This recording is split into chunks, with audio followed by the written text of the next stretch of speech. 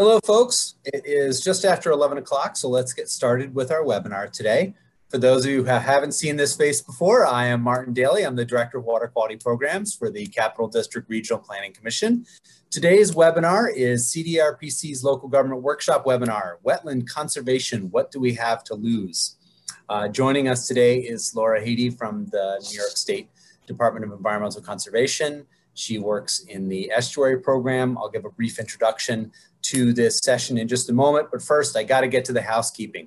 For those of you that don't know us, the CDRPC is a regional planning and resource center that serves Albany, Rensselaer, Saratoga, and Schenectady counties. We foster intergovernmental cooperation, communicating, collaborating, and facilitating regional initiatives and using other big words that I'm having trouble pronouncing today. We work with partners to help them address regional problems. We established this webinar series to help planners sharpen their skills and as a vehicle for Planning Board and Zoning Board of Appeals members to obtain their credit hours. Now, Planning and Zoning Board of Appeals members are required by state statute to, look at that, I'm blocking my camera with my cheat sheet, required by state statute to obtain 4 hours of training per year. Town, village, and city zoning board of appeals members and county planning board of appeals members, as well as the planning board members need to, I'm totally off script here, need to obtain their credits and submit them to their municipality for approval. Municipalities have a wide latitude in what credits they will accept for the training.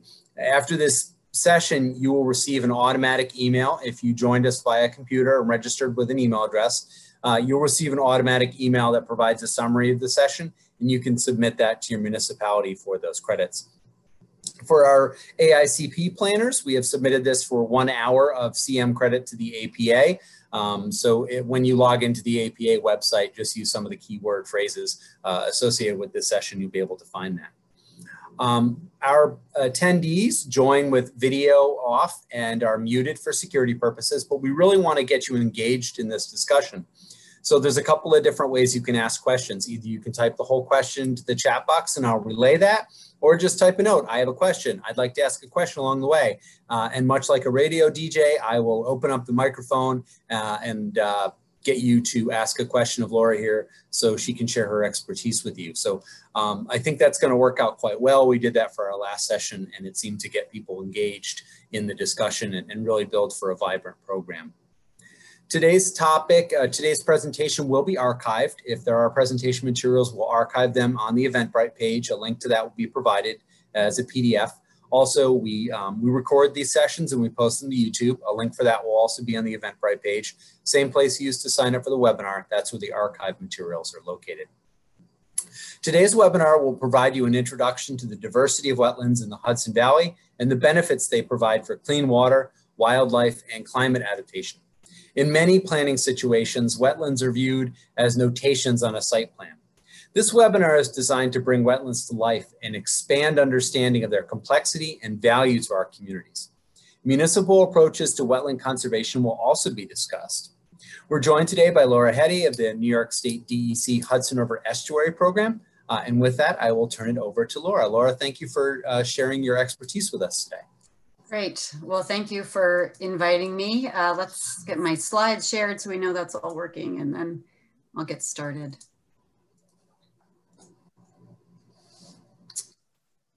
So are you able to see my slides? I can see them. And we'll put it in presentation mode then, and hopefully you see the full screen. All right. Great. Well, thank you, everyone, for joining us today on this exciting pre-snowstorm morning. And thanks, Martin and Capital District Regional Planning Commission for inviting me to present today and for making these educational opportunities available to communities and decision makers in the Capital District and beyond. I'm actually interested in where you're all from. So if you're comfortable using the chat box, maybe take a moment and write the county or where you live or volunteer or serve. And if you're on a planning board or zoning board or elected official, maybe add that as well, just to get a sense of who's in the audience today. And I'll take a look at that. Oh, great. They're starting to pour in here. Yeah, great. And it's also helpful that way you get a sense of using the chat box too. Yes. Yes. So as Martin said, my name is Laura Heedy, and I'm going to be giving an introductory presentation on wetlands. And I'm hoping it might shift the way you think about wetlands or perhaps enhance your understanding. I am a biologist. I've been working on conservation planning with municipalities and land trusts and other partners in the Hudson Valley for about 18 years. And with the end goal to achieve conservation of natural areas and biodiversity in the estuary watershed, including, of course, wetlands. And that's how I'm going to be framing today's talk. I just wanted to put it out there right off the bat. I'm not a wetland scientist or a DEC regulator, and I'm not involved in the regulatory program. So please keep that in mind, particularly during the Q&A. Okay, and so one of the reasons, though, that I started conducting outreach on wetland conservation is personally motivated because I just love wetlands. I always have, and since I was an undergrad in college and took my first wetland ecology class, I think they're one of the most interesting habitats on the natural landscape.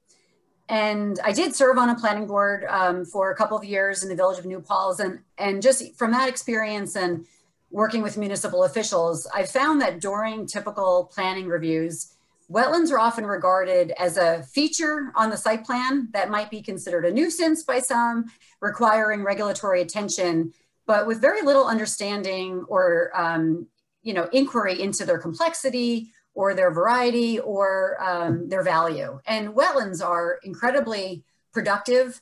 They're really critical for us having clean and abundant water. They provide habitat for a diversity of plants and animals. They provide wonderful opportunities to hunt and birdwatch and enjoy nature. And they contribute to our visual scenery. And I would actually say, to maybe coin a new phrase, they contribute to our audio scenery as well in terms of the soundtrack of frogs and toads and ducks and birds that we hear when we visit wetlands. So let's see, I'll give you a little introduction to the estuary program. So I'm from the Hudson River Estuary Program through a partnership with Cornell University's Department of Natural Resources and the Environment. And at the estuary program, I coordinate our conservation and land use team, which includes 2 additional staff that some of you may have met before, worked with, Ingrid Hakel and Nate Nardi-Cyrus. And so we're part of the Hudson River Estuary Program, which is a unique program within the New York State DEC. We were established to help people enjoy, protect, revitalize the Hudson River Estuary and its surrounding watershed. So we work throughout the 10 counties. Hopefully you can see my cursor on the map. We work in those 10 counties that border the tidal portion of the Hudson River from Upper New York Harbor to the federal dam in Troy. And we're doing that work to achieve many key benefits, including clean water, community resilience to climate change, the vital estuary ecosystem and its fish, wildlife, and habitats, natural scenery of the river valley, and also to provide opportunities for education, access, recreation, and inspiration on the river. So for a quick look at the geography of the estuary, if you're not that familiar, on the map on the right shows the watershed of the estuary in green. And this is the land that drains into the tidal portion of the Hudson River. And it's that tidal portion of the river that is referred to as an estuary, if you're not familiar with that term. So the river is actually tidal all the way up to the Troy Dam. That's 153 miles of tidal river, which usually has 2 high tides and 2 low tides in every 24-hour period. And so the decisions made in municipalities throughout that watershed area have the potential to either support or impact the natural resources that make the Hudson Valley such an incredibly special place.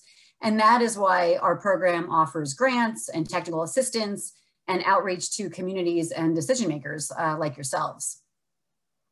And for those of you who are new to the work of our conservation and land use team at the estuary program, or if you're interested in conservation planning, I encourage you to visit our new website. The web address is at the bottom of the slide on the right. But this new website reflects the planning approach we've been helping communities and land trusts and other partners pursue for the last 20 years. And that is using current science-based data and conservation principles to make informed land use decisions, and to pursue proactive planning that protects priority natural areas, wildlife, and water resources. And so This includes helping communities with natural resource inventories, open space plans, incorporating natural resource information into comprehensive plans, developing proactive planning board practices, and so forth. And it's this kind of proactive, larger scale planning that we encourage that can take some of the burden off planning boards by shifting away from trying to, protect nature one parcel at a time at the site plan level, and instead thinking more holistically and more proactively about the community's conservation goals. So the website is there, and also you could always just Google conservation planning, Hudson River Estuary Watershed, and you should get to the site. So for today's talk, I'm going to just start with some introductory information about how we define wetlands, what they are, give you a little mini exploration of some of the diversity of wetlands in the Hudson Valley, but then also share with you some resources on where you can learn more about the different wetlands in your community or your county. Give a little bit of an overview on the value and functions of wetlands, talk about the threats and also what wetlands are protected and which ones aren't, and then end with some tools for conserving wetlands locally. So let's first start with what is a wetland. There are different purposes in defining the term wetland, and I'm guessing you're most familiar with definitions meant for regulatory purposes, for example. I'm going to speak more broadly about the wetlands definition that really relates to their ecology, and that definition also informs regulatory definitions. This is from the DEC website, and it really captures the three defining characteristics of wetlands. So wetlands are areas saturated by surface or groundwater, sufficient to support distinctive vegetation, adapted for life in saturated soil conditions. And so those three characteristics are really key in thinking about describing, defining, and identifying wetlands: water, vegetation, and soils. So first, let's start with hydrology. So hydrology really refers basically to the wetness of a wetland. Wetland areas are periodically inundated, where they're actually holding standing water, or they might just have saturated soils that are saturated up to the ground surface at some time during the growing season. The Army Corps of Engineers Wetland Delineation Manual refers to the inundation or the saturation of soils for only 5% of the growing season in most years. So if you're on a planning board or an environmental commission and you regularly conduct site visits and you're looking for wetlands, you should not assume you're looking for water. But you can learn to identify indicators that there has been presence of water at some point. Things like the soil saturation, but also leaves that are stained from having been underwater for some period of time. You often can see watermarks on trees that indicate there's been some standing water at some point. There may be deposition of debris or sediment or drainage patterns that suggest that there maybe was an outflow of water or leaving the wetland, or perhaps there was standing water that then receded. And so you can look for those indicators to kind of help you know, even during times of year when there's no water, that there has been water in the past. There's also other characteristics in addition to water, and that's soils. And hydric soils or wetland soils are formed under conditions of saturation, flooding, ponding of water long enough during the growing season to develop very low oxygen or anaerobic conditions in that upper part of the soil. And that's where you often see there's a lot of organic matter at the top layers of the soil profile. Like you see in this photo, you can see all that really rich, mucky, very organic soil at that top layer. And so wetland scientists will use a soil auger to get a sense of what's in that soil profile. And then finally, in most wetlands, the plants that grow are able to tolerate prolonged saturation and the associated low oxygen conditions in the root zone. The term hydrophytic vegetation literally translates to water loving. It might be more accurate to say water tolerant plants, but they have developed adaptations that enable them to thrive in wet, low oxygen conditions. For those of you who grow houseplants, you've probably witnessed what happens when a plant that's not water loving or hydrophytic is overwatered. In extreme cases, the leaves may turn yellow, they may wilt, and eventually they may die. The plant might die. And that's because unlike wetland plants, they're not adapted to saturated conditions. So in other words, it's the presence of water that influences the kinds of soils that form, and then the plants that grow. And that is how we define and identify and describe wetlands. And it's also why wetlands are different from, say, a dry field or an upland forest. And it's why, therefore, they can support very different biological diversity, different wildlife, different plants, and also why they provide different benefits to us, to people, different benefits than you would receive from other kinds of habitats. So I'll talk more about that, but all of these characteristics really line up to shape what is found there and the kinds of functions that wetlands have. So let's explore some of the diversity of wetlands we have in the Hudson Valley. You might be thinking to yourself, diversity of wetlands, aren't they all the same? So I wanted to share this statement that I had found on the DEC website some years ago, which I think really emphasizes that our knowledge and understanding of wetlands has increased in the last 30 years, as has our technology that we use to map wetlands. I'll just go ahead and read this to you. The old perception that all wetlands are marshy and have open water has been placed in a new context. We now know that only about 14% of our wetlands fit this cattail marsh with a duck image, which is like the photo on the right. Most of our wetlands are actually shrub or forested swamps, and many lie along rivers and streams in the floodplain riparian zone.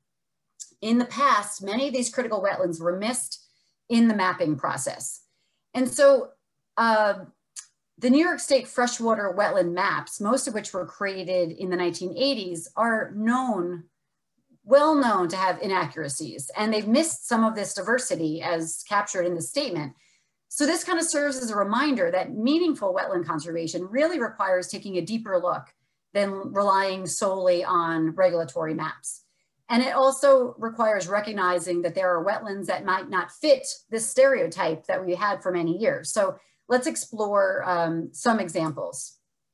And I can't get into detail on all of the wetland types in the Hudson Valley. That could be a whole hour-long webinar. So I'm gonna focus just on a few examples, and I'm gonna focus on non-tidal wetlands that you probably encounter most commonly. And, but just to give you a sense of some of the range of wetlands, in terms of the ones we see in the watershed, inland, away from the river, these non-tidal wetlands include everything from our different kinds of wet meadows to some of our kind of smaller, more isolated wetland types like woodland pools and bogs, to then some of the more forested wetlands. But I did want to point out, even though I won't be talking about them, that there is an incredible diversity of tidal wetlands as well in the Hudson River estuary portion of the Hudson River. And these include the tidal wetlands at the lower reaches of the Hudson down by New York City, where we're actually getting a lot of salinity and salt from the ocean that's reaching up into the river. And then as you move further up, north in the river, we're getting more brackish conditions where salt and freshwater are mixing, and we see more brackish tidal wetland types. And then eventually up by the Capital District, we see freshwater tidal wetlands, which when I first moved to the Hudson Valley, it took me a moment to wrap my head around what that meant, because I was used to tidal always being salty. But really it's those freshwater tidal wetlands that are so unique, they're considered globally of significance. And we see things like freshwater tidal swamps in the upper reaches of the Hudson. So if you're interested in that, there are different resources where you could learn more about that. But like I said, today, I'm going to focus on our non-tidal wetland types. So I'm going to first start with our more open wetland habitats that don't have a closed canopy. And so first we have wet meadows, which are often kind of what we call a successional stage or a transitional kind of habitat type. And they're the results usually of disturbance like a wetland, a beaver flowage. So beavers that block streams often cause flooding areas that will kill off the trees and shrubs that are there, eventually resulting in a meadow. But these meadows also can be maintained through grazing. Wet meadows are often part of pasture land. They can be maintained through mowing. Even deer browse can help to keep these meadows open without having that woody component of shrubs and trees. So they're dominated by, by definition, they're dominated by what we call herbaceous vegetation. So grasses and forbs or wildflowers and rushes. And, when you look at this wet meadow, you could imagine, I mean, there's kind of a dead giveaway here that it's wet, because when I took the photo, there was purple loosestrife in bloom. But in a different time of year, this might look just like a dry field without any obvious sign that it's a wetland until you walked through it and felt that kind of lumpy, hummocky soil underfoot. You might see water oozing up from the soil as you walked through the meadow. And if you're familiar with plants, you might look more closely and recognize wetland plants like reed canary grass, soft rush, some of the wetland goldenrods, which are all maybe a little bit more subtle than the obvious purple loosestrife growing in summertime. But these wet meadows, support a lot of diversity of invertebrates like dragonflies and butterflies, as well as common species like red-winged blackbird, pickerel frog, and also woodcock displays are often in these wet meadows. And then they also support some of our rare species like bog turtle. One of the concerns about wet meadows is that they can easily be overlooked, again, because they don't always look wet. They're often too small to maybe be captured on maps. And they're also vulnerable to changes in hydrology in the surrounding area because they're often receiving groundwater input. So if groundwater flows are altered, that might affect the ability of these meadows to stay wet. Laura, so that's our first. Yeah. Sorry to jump in. No worries. We had a question, and I believe this may be part of your discussion, but can you discuss the importance of wetland buffers and different methodologies in protecting them? Yes, when I get to conservation strategies, I'll talk a little bit about that. I had a feeling it was in there. Yeah, but if I don't get too deep into that, maybe you could remind me. Okay. All right. Yeah. I'll be the, hopefully that person will follow along or yeah. And I'll make a note to myself more also. Sunlight on something. Okay. I'll make a note to myself as well. Okay. So this is the first of the kind of more open wetland types I wanted to share. But next is what is that more stereotypical wetland type, which is emergent marsh. So this is a photo of what we call an emergent marsh, where plants are actually emerging through the surface of the water. In this case, this photo I took during a very wet time of year, and it's extremely high water level. So it's a very flooded emergent marsh, and it really illustrates how marshes can be a powerhouse in storing water. Like the wet meadow, marshes are dominated by herbaceous vegetation. So not a lot of shrubs or trees, but more of this kind of, cattails, pickerel weed, in some cases Phragmites, if there might be some invasive species. But what's different about the wet meadow, in addition to the taller vegetation because of the water levels, it's also that marshes often have standing water through much of the growing season. So as a result, they're important for a number of aquatic species, turtles, a lot of marsh birds that are of conservation concern, muskrat, different frogs, and some of the threats to emergent marshes include things like runoff, contaminated runoff from roads or surrounding, maybe faulty septic tanks. There's also concern about invasive species introductions, which is true for most of our wetland types. So then thinking about, as we kind of move away from this open wetland type to something with more of a closed canopy. And I'm guessing swamps is something that you encounter quite a bit in your planning and conservation work.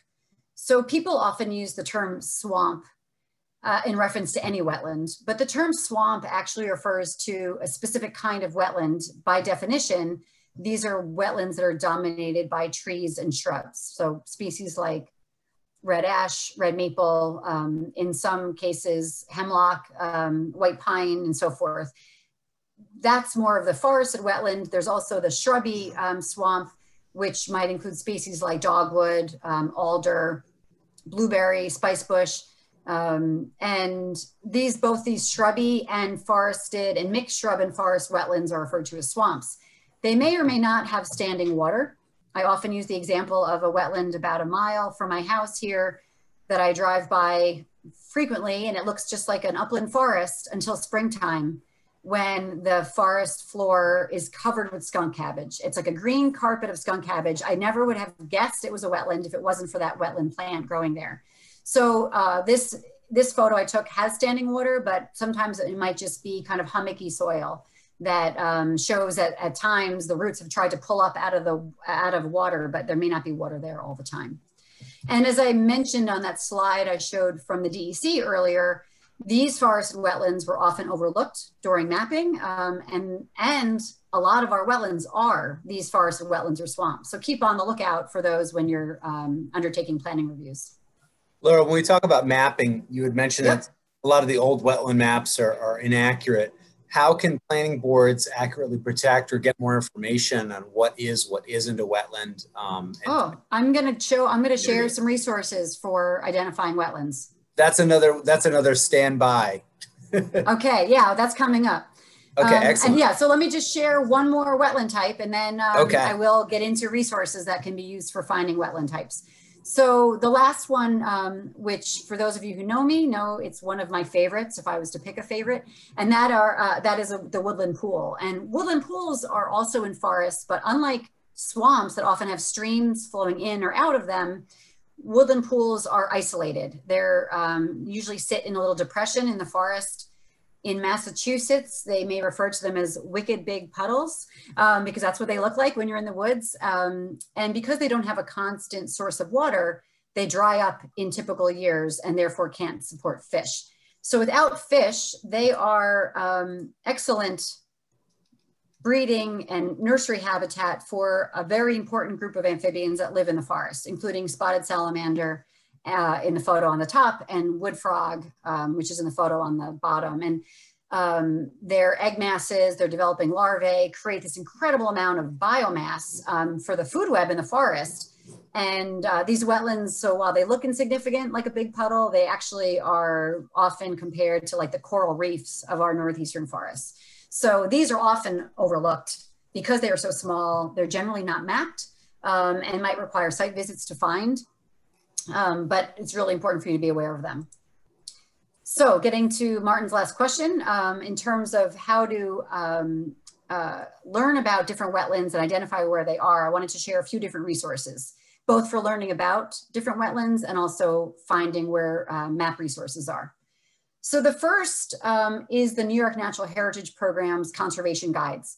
I'm guessing if you're involved in planning, most of you are familiar with the New York Natural Heritage Program. For those of you who aren't, it's a partnership program between the DEC and the SUNY College of Environmental Science and Forestry, SUNY ESF.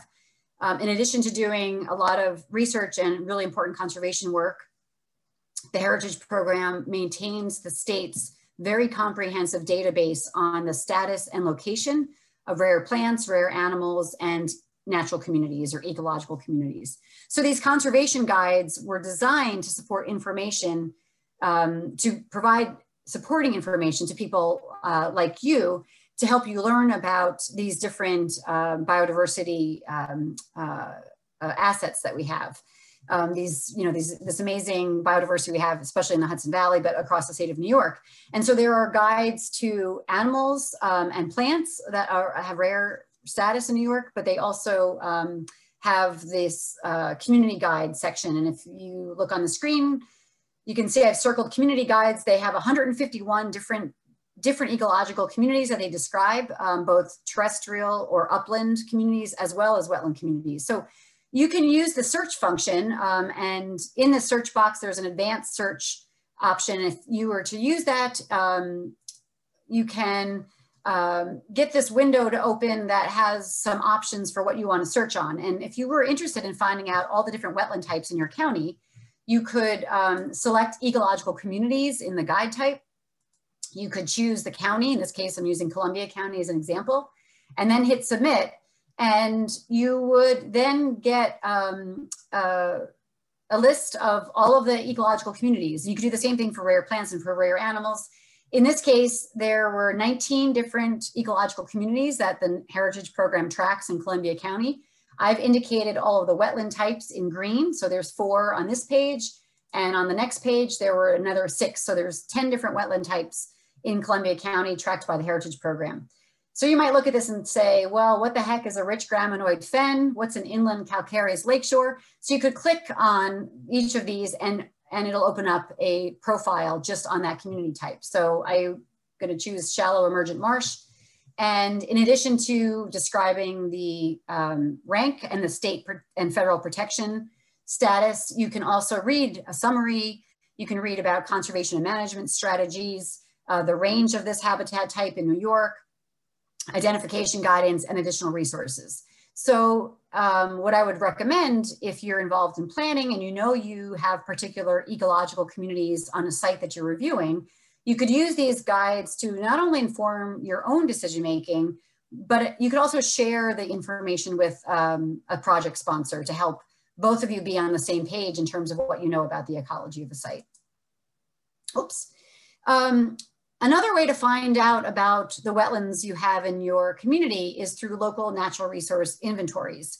If you want to learn specifically about wetlands and other natural resources, I encourage you to find out if your town, city, village, or county even has a natural resources inventory or NRI. So here are some examples from the Capital District. Columbia County has a countywide NRI. Here's some examples of municipal ones. There's towns of East Greenbush and Queens have recently completed NRIs. Also last year, the city of Hudson completed an NRI. And so these can be extremely important and helpful resources because they have maps of all different natural resources, including wetlands, as well as descriptions of the resources. And unless your community has customized local wetland mapping, the NRI may not contain anything different than what's available online or through the national and state wetland programs. But the NRI is more convenient because it's focused on your own municipality or county. And along with the wetland features, it also has all these other resources mapped. So you can see how wetlands relate to other features, such as watersheds, large forests, drinking water resources, and so forth. Because really, while we might think of wetlands as discrete features during planning reviews, they really are a part of a living patchwork of resources, and it's really helpful to think about them in that way. So if you don't have an NRI, I suggest you consider developing one for your community. The New York State General Municipal Law gives municipalities the authority to create conservation advisory councils, which can be very helpful resources to the planning board. And in the law, it says those CACs, those conservation advisory councils, are meant to create an NRI. So opportunities, if you don't have either a CAC or an NRI, might be something worth considering to add to your informed and proactive planning. Finally, in the absence of a municipal or county NRI, or in addition to your local NRI, you can also use our Hudson Valley Natural Resource Mapper. It's an online interactive mapper. It has more than 40 data sets. You can search by location, or you can just zoom in to your area of interest. Here's the website in the lower left, or you can just Google Hudson Valley Natural Resource Mapper. And this is not meant to be used for regulatory reviews. It's more meant to be exploring the different kinds of biological and other natural resource related data that's available to us. And my colleague Ingrid Hakel has been really great at making sure updated and new data sets are added to the mapper. But just to show you on the left-hand side, we can see a list of different categories of data that if you click on each of these, you can open up a menu of viewable data sets under each of those topics. But of course, today I'm going to focus on wetland layers. If I was to click on that, I would see what's available for wetland types. So in addition to the state freshwater wetlands from the state maps, which again, we know are inaccurate. In addition, then also to the National Wetlands Inventory, or the NWI maps, which also have inaccuracies. There's also wetland soils. And these are possible or probable wetlands based on soil drainage classes. And those include very poorly drained wetlands, very poorly drained soils, poorly drained soils, and somewhat poorly drained soils. These soil drainage classes are often indicative of where wetlands are probable or possible. So while none of these wetland data sources are complete or 100% accurate, together they can help you learn about the types and locations of wetlands in your community. And if you want to dig into how to use the mapper, we have some recorded webinar trainings about the mapper on our website. And then, of course, if you want to learn more about the regulatory programs related to DEC, the Freshwater Wetlands Program, there's information on the DEC website, both about the tidal and freshwater wetland regulatory programs, as well as freshwater mapping for the state. And then finally, for those of you in communities on the tidal Hudson, up on, on the shoreline, I just wanted to share with you just a couple of resources related to tidal wetlands. One from the Hudson River National Estuarine Research Reserve, that's the Sustainable Shoreline website, which shares management techniques related to nature-based shoreline treatments. And then also to Scenic Hudson's Protecting the Pathways project that looks at how tidal wetlands, which, you figure a tidal wetlands up against some kind of upland area, but as sea level rises, these tidal wetlands will potentially in some locations be inundated. So they kind of looked at where is there upland areas that these tidal wetlands can migrate inland as sea level rises. And so there's some mapping information related to that, to those conservation priorities that are needed to help these migratory pathways stay intact to allow for sea level rise. All right, Laura, so yes, perfect timing. We had a question. Yep. What would be a long-term effect if a wetland area should be ignored by a planning board? There are several legal and environmental impacts, but do you want to kind of summarize what those could be? Sure. Well, I feel like you were just tipping me off for talking about values and functions of wetlands. Yeah. So what are the things we could lose? We could lose the values and functions of the particular wetland in question. And so maybe I'll dive into that now and then see if that answers the question. Yeah, and I think there's also legal ramifications of ignoring a wetland.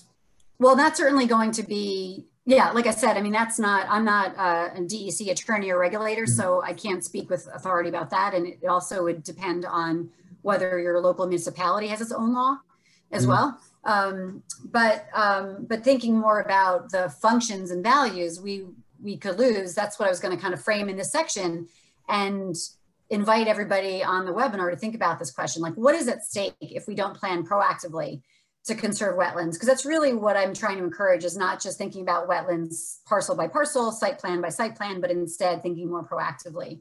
So what do we have to lose? So wetlands and other natural areas really provide these tremendous resources or tremendous functions that we benefit from.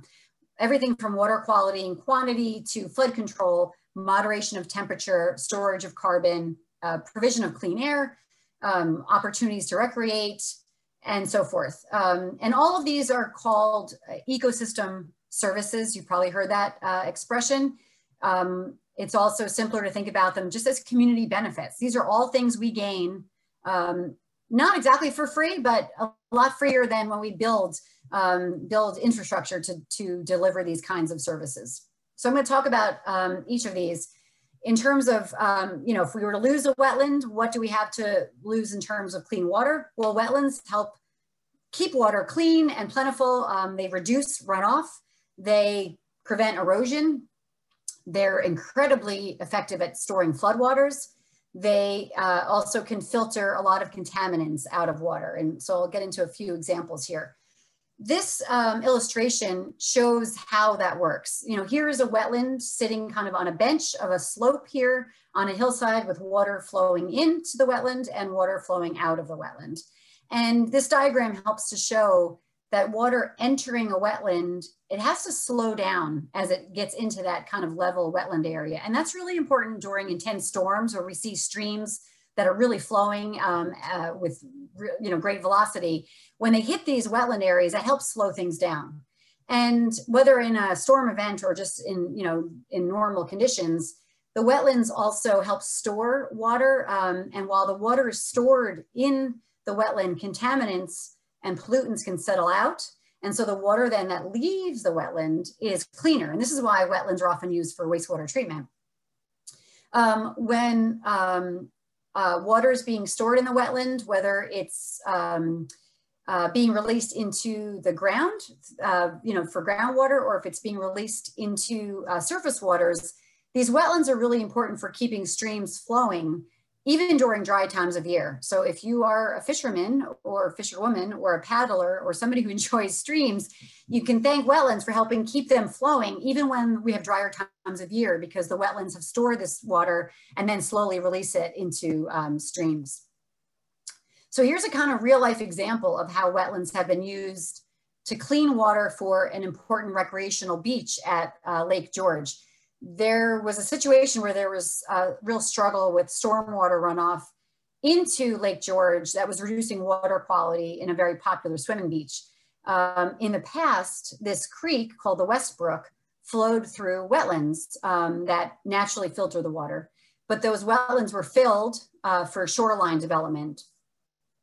So subsequently, years later, the Westbrook Conservation Initiative restored those wetlands to reclaim those water filtration benefits and to restore water quality in the lake. And so here is a quote from the Lake George Association, that when the stormwater processes or gets processed basically through the property and flows back into the creek, it no longer carries the pollutants, the sediments, and other contaminants that were in the stormwater. And instead, they now offer Lake George clean, fresh water, just like nature intended. And it is more cost effective to conserve wetlands than to restore. Restoring wetlands is not only expensive, it's also complicated, because you can't just dig a hole in the ground and expect it to have wetland functions. I hope the little tour of Hudson Valley wetlands helped you appreciate that not all water levels are the same, not all soils are the same. Some wetlands are filled from surface water, some from groundwater. So there's many unique characteristics that make a wetland what it is. And it's better to conserve our wetlands than to try to restore them. But in this case, we see that wetlands are being used to clean water. From a habitat perspective, wetlands are referred to or as biological supermarkets by the Environmental Protection Agency. They are one of the most productive habitat types we have.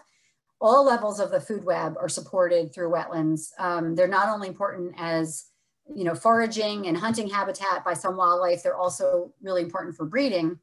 And while they support countless common species, they're also, like this great, adorable gray tree frog, they're also important for supporting, more than 40% of our threatened and endangered species. And, in terms of climate resilience, wetlands are an important strategy in our toolbox for trying to maintain resilience. Wetlands on floodplains and their associated floodplains can really help communities build resilience to increasing temperatures by helping moderate temperature. They can help buffer the effects of sea level rise on our shorelines.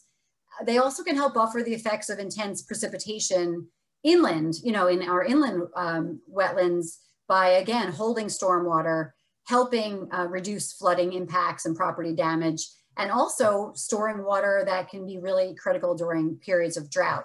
The EPA estimates that 1 acre of wetland can store 1 million to 1.5 million gallons of water, and that's based on like a 3-foot water depth. But so, in terms of the question about what do we have to lose if we, fill or somehow impact a wetland, I mean, all of these benefits are some of the things we have to lose. And in addition to the kind of the flooding resilience and temperature moderation with regards to climate change, wetlands also contribute to carbon storage. That relationship of wetlands to carbon storage is complex, and I won't get too deep into it, but this diagram on the slide really helps to demonstrate that complexity and also the benefits. So we have everything from carbon storage in terms of dead vegetation that is sinking underwater and stored in the bottom of wetlands. We have above ground storage of carbon in the trees and vegetation. We have carbon stored in the organic litter in the soils, the roots of the living plants, the peat soils. We also see the vegetation in wetlands helping to fix atmospheric carbon through photosynthesis. There's also some carbon released from wetlands.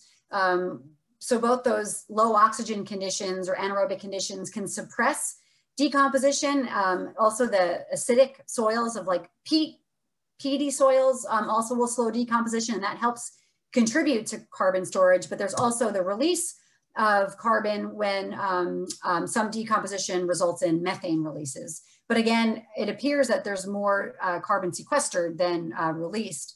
And one way to avoid release of carbon from wetlands is not to disturb them. When we mix up carbon or mix up wetland soils or dig around, we can release a lot of that carbon, or also if we remove vegetation associated with wetlands or storing carbon. So again, wetlands are really important strategy in our climate resiliency toolbox. Okay, now, show me the money. What are some of the economic benefits of wetlands? Why should we care from an economic standpoint? And I like to refer back to this now 10-year-old study of the economic benefits of open space preservation that was published by the Office of the State Comptroller. And in it, there was this very, I thought, appropriate quotation. In many instances, it's less expensive for a community to maintain open space that naturally maintains water quality, reduces runoff, or controls flooding, than to use tax dollars for costly engineered infrastructure projects, such as water filtration plants and storm sewers. So there's that economic benefit of having natural infrastructure as opposed to built infrastructure. There's also an economic benefit that results from our recreation and enjoyment of natural areas, of which wetlands are part of. And there's two studies I wanted to share. One is from the U.S. Fish and Wildlife Service that conducts every about 5 years studies of wildlife-based recreation in the United States. And in 2011, they found that over $9 billion was spent in New York State on wildlife-related recreation. And in a tourism study in the Hudson Valley specifically, this is based on our region, just in 2017, $5.5 billion was spent on tourism, much of which was based on outdoor recreation. So both from the benefits of water quality and scenic and recreation values and climate resiliency, all these benefits, when we think about the charge that's given to planning and zoning boards to protect the health, safety, and welfare of your community, and that's one of your key charges, it's extremely important that conservation of wetlands and other natural areas be a key strategy. So I'm going to shift gears now to talk a little bit about some of the threats to wetlands, but also then get into what actually is protected. So I think I've kind of touched on these throughout my talk, so I'll just go through this quickly. In terms of wetland threats, they vary from changes in that wetness, the hydrology of the wetland, from filling, from drainage. We also can see water quality impacts from pollutants entering wetlands, whether through things underground like leaky septic tanks or leaking landfills, to surface water runoff that's polluted from everything from roads, lawns, agriculture. Also, getting to the question about buffers, inadequate buffers can certainly create impacts to water quality, can create opportunities for invasives to take hold.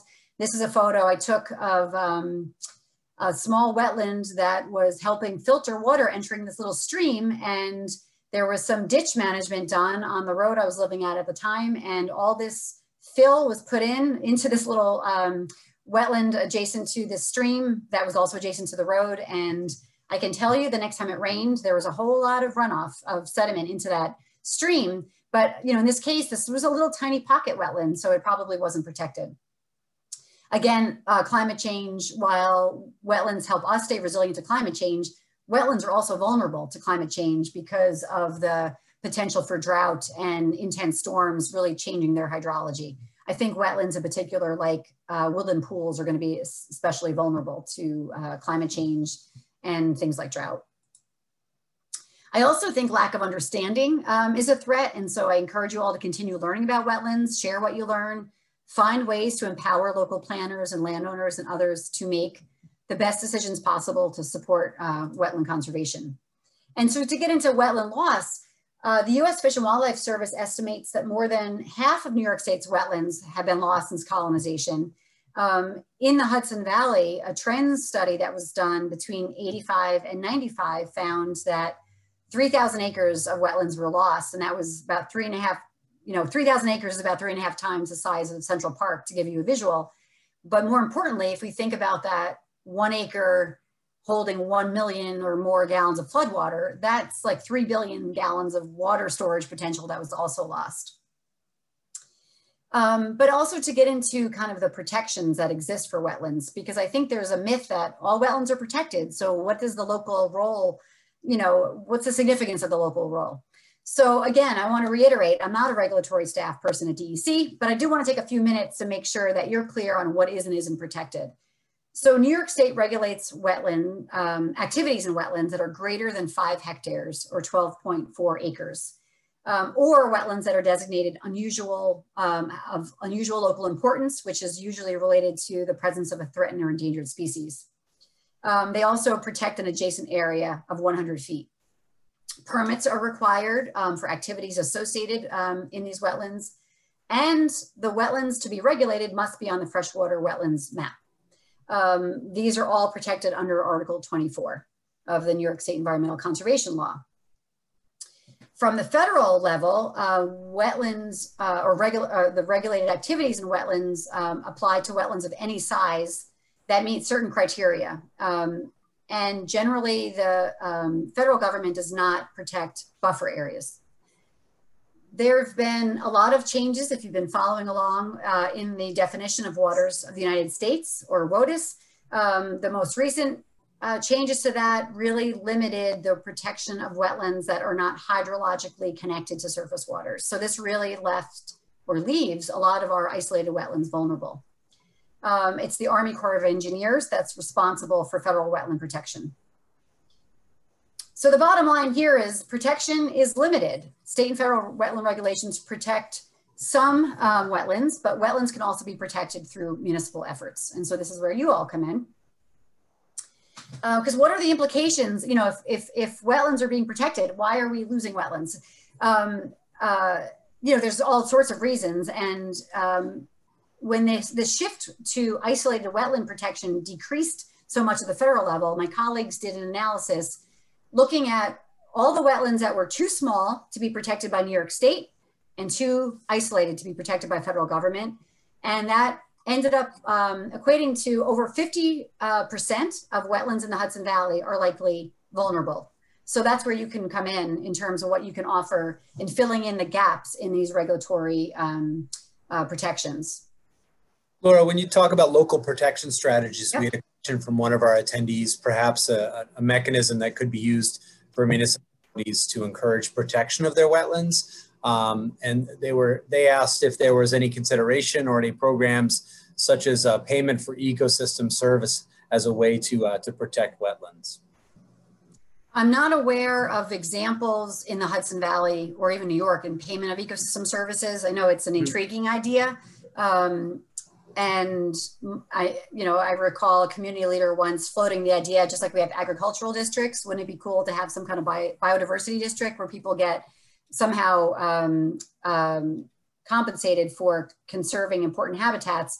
There are some landowner incentive programs that are run through some of the national programs, like I think USDA has some programs that can help with wetland conservation costs for the local landowner. But in terms of municipal options, I'll go over a few. I'm going to jump through some of these to get to the more of the policy related examples. But certainly education, both of our community leaders as well as our residents, because if our community leaders care about wetlands, but residents have no idea why they care, their local policy sustainability probably won't be high.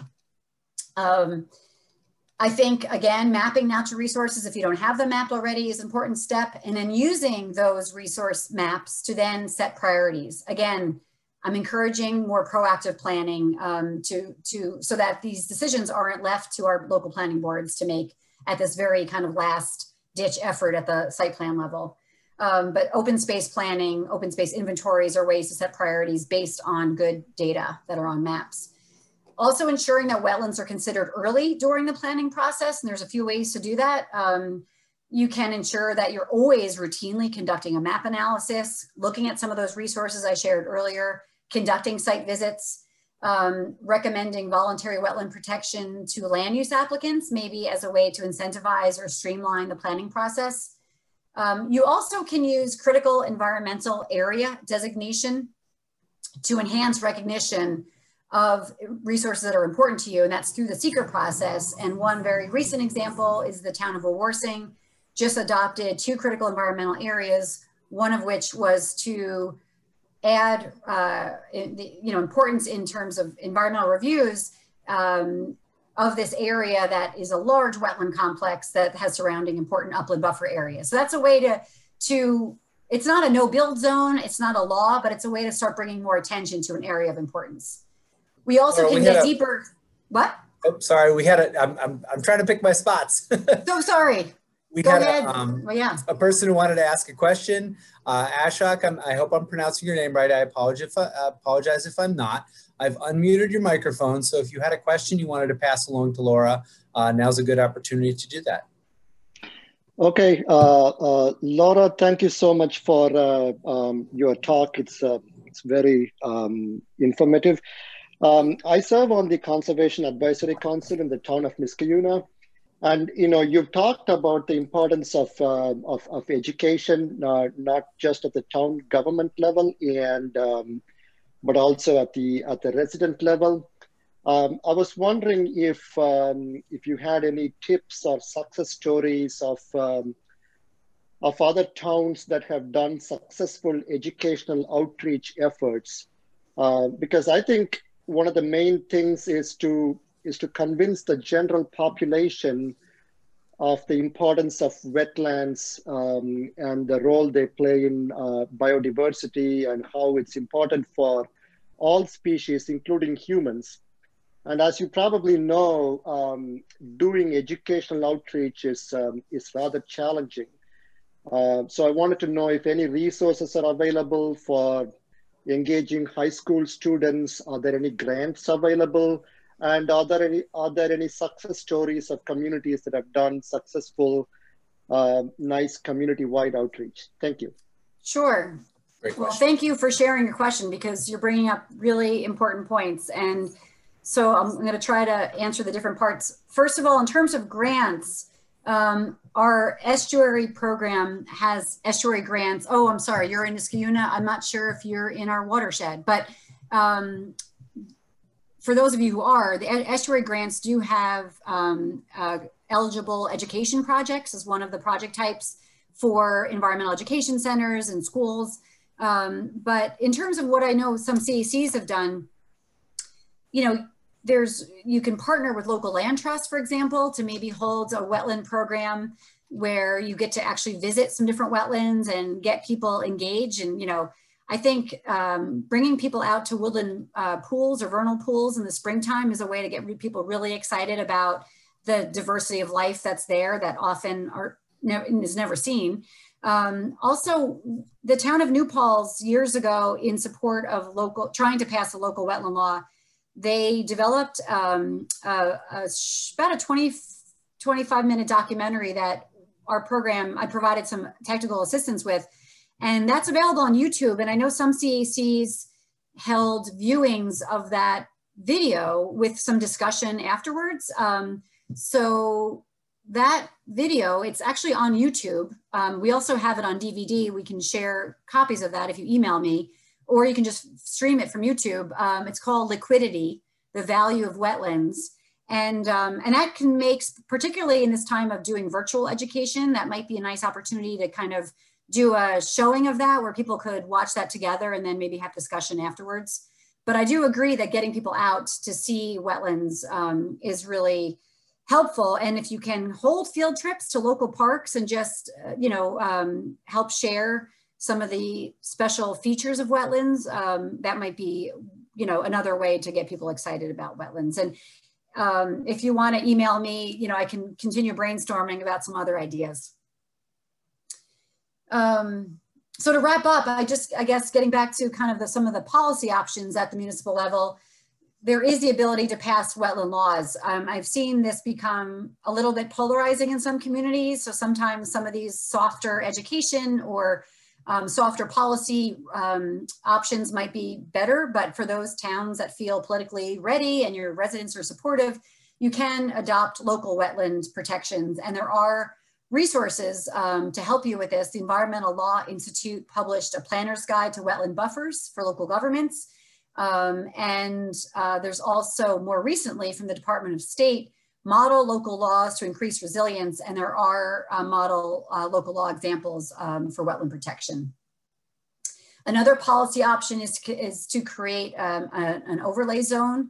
This has been used in the town of Warwick for biodiversity, where any projects proposed in this overlay zone requires a detailed habitat assessment, but certainly this kind of model could be applied for wetland conservation specifically.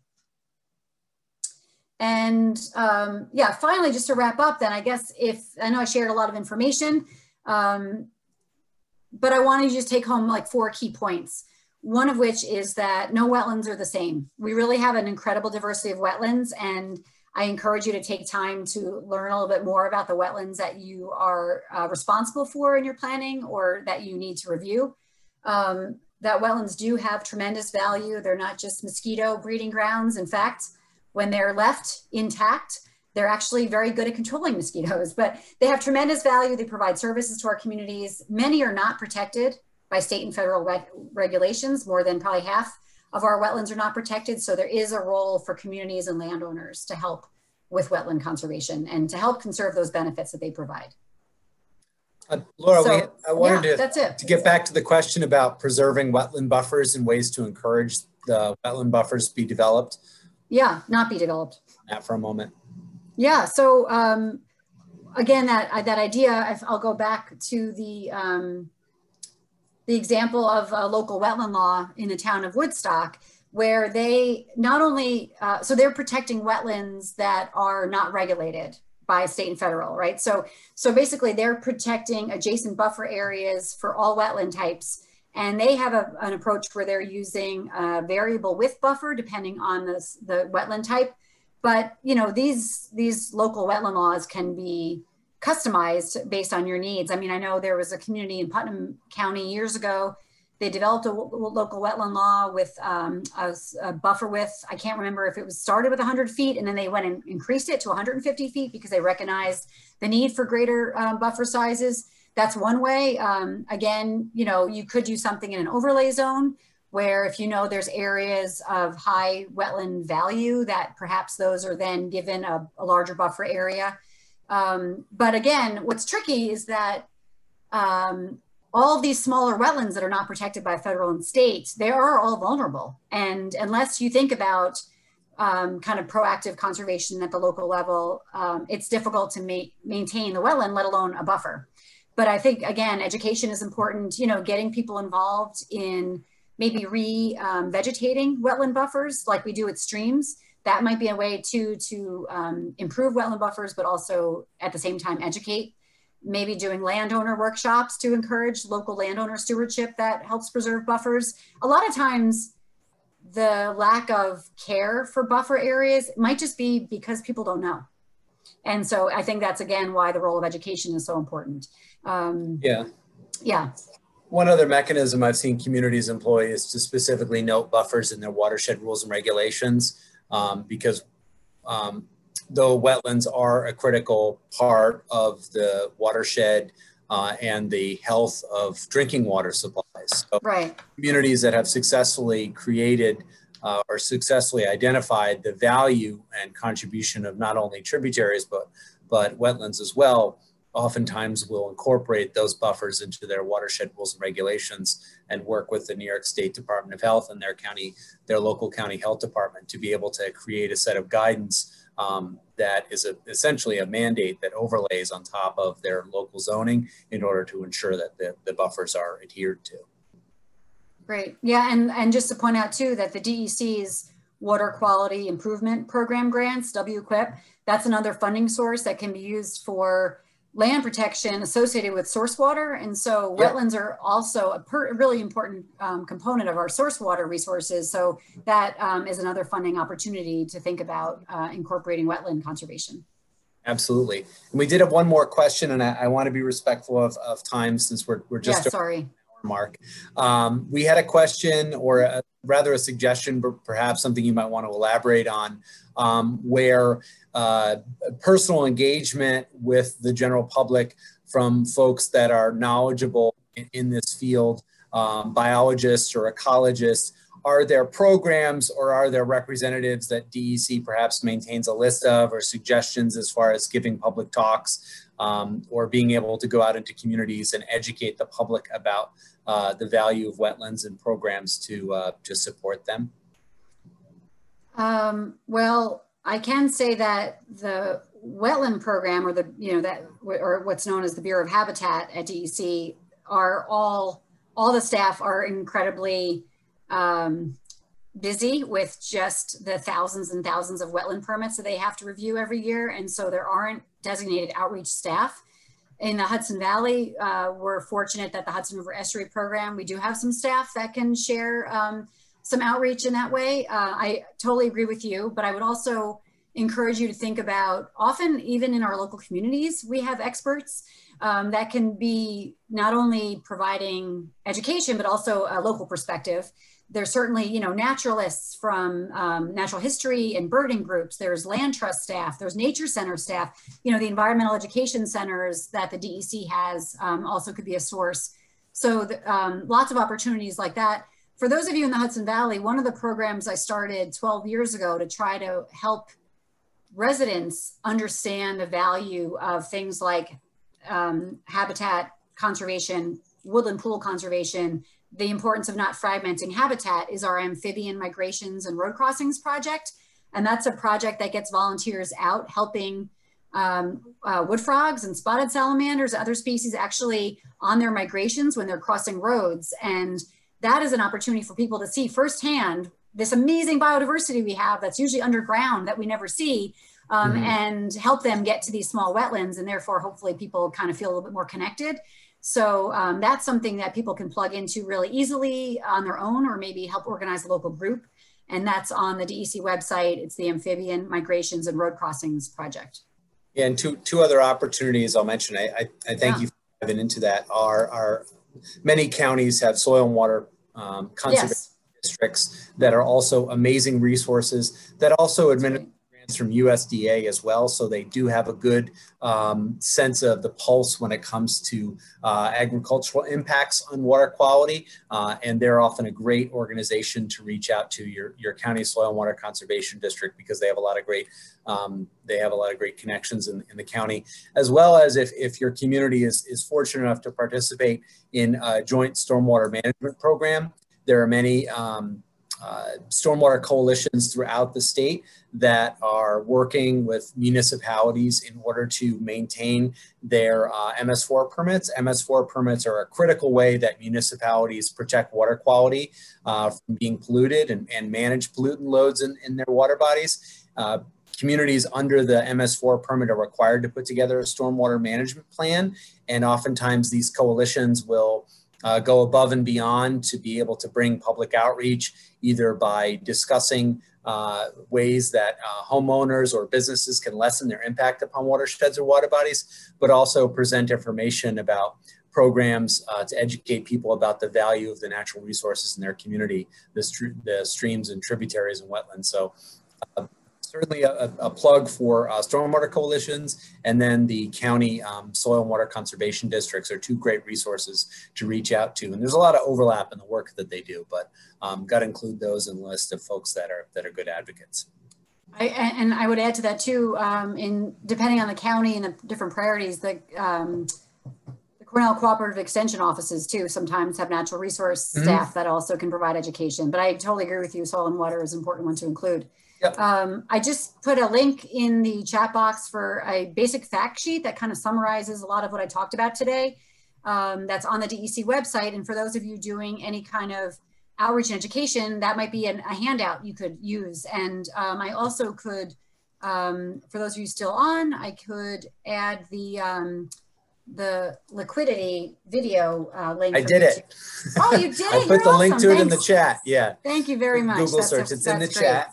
I'll also include a link to that when it comes to archiving this presentation, which we will do after we wrap up here. If you could send me that, that would be great. I'll add that. Sure, I can send you all the links, also like the buffer guidance from the Environmental Law Institute and that'd be great. Yeah, sure. And we'll also, that's where when the video is done being rendered, we'll also post a link to the video as well. So folks, if they missed something, there's a lot of information packed in here. Don't worry. Yeah. We will have a link to that video provided as well.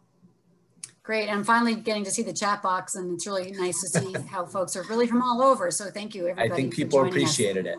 Yeah, I appreciate thank you, Laura. Today. I really appreciate the time and that you shared with us. Your contact information is on the screen if people have a couple of questions they would like to send to you, and we will wrap up. We've reached our time. Great.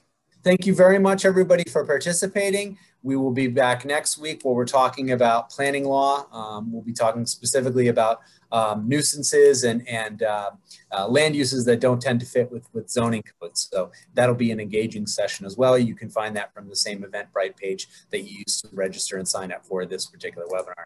So Laura, thank you very much for sharing your time and expertise with us today, and have a great afternoon, everyone. Bye-bye. Thank you, everyone. Good luck with the snow.